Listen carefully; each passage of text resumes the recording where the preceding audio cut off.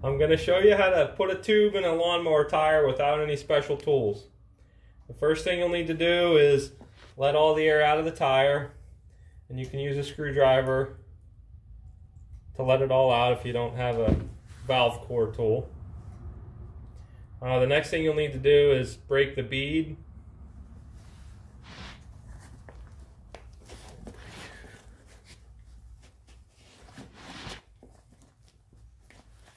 This is just soapy water. It helps when you're putting the new tube in and when you're breaking the bead.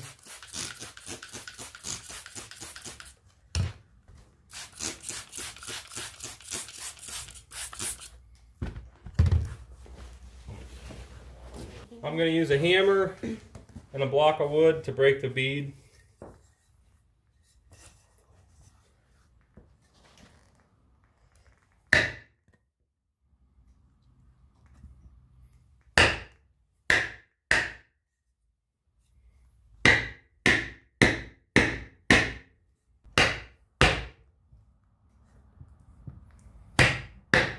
You just got to work around the edges of the tire.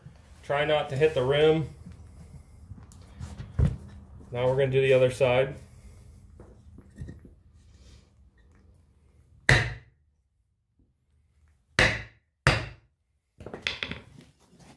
Okay, both sides of the bead are now broke. I'm going to cut the valve stem out with a pair of diagonal cutters. If you don't have these, you can just take a pair of pliers and yank on it and it'll pop out. But I like to do it this way.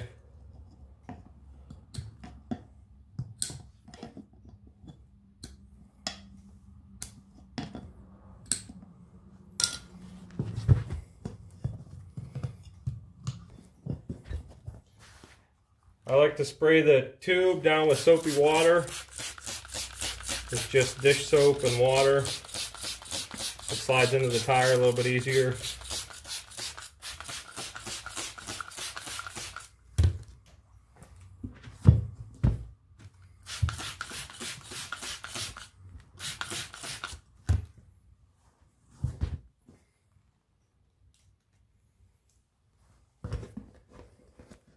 Now I'm going to put the valve stem up through the hole in the rim, and then I'll start there working it around.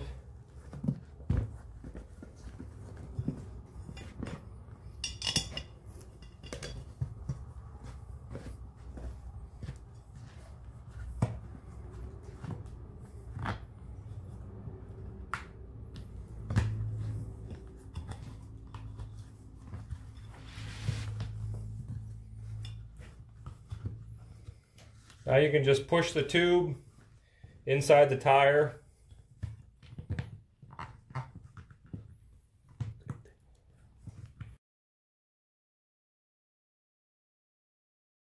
If it's hard to push down, spray a little bit more soapy water on it. You could even use WD-40 or any other lubricant.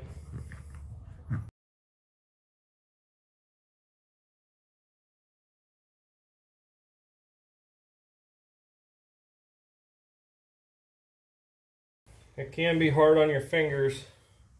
That does take a little bit of time, but it'll go. I'm going to put a pair of vice grips on the valve stem just so it doesn't push down into the rim. Just make sure you don't clamp them down very tight on it.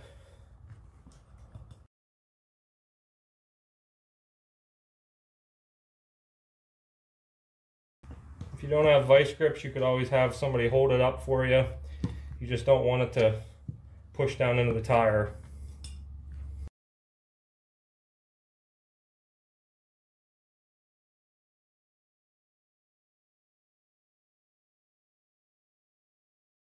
It helps if you push down on this side of the tire and you get the tire down in the groove of the rim. It gives you a little bit more room to get your tube in there.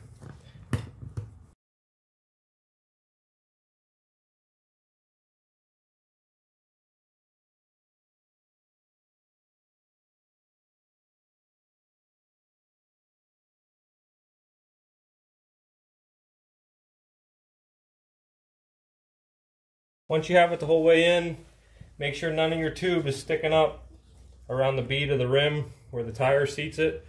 or you could possibly pinch it when you put air in it.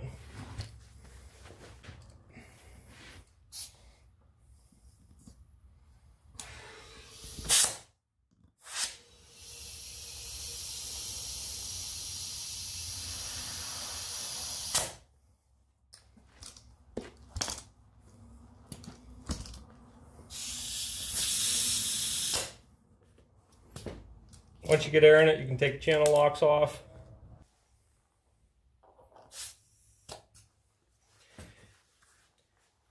These particular tires take 14 psi, but you may need to put in more just to seat the bead.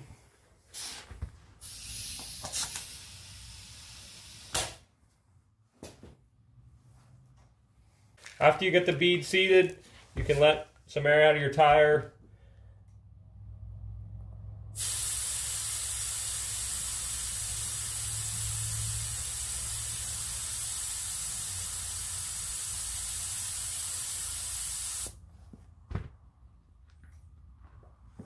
And that's all there is to it. You're ready to put it back on your tractor. Thanks for watching. Like and subscribe.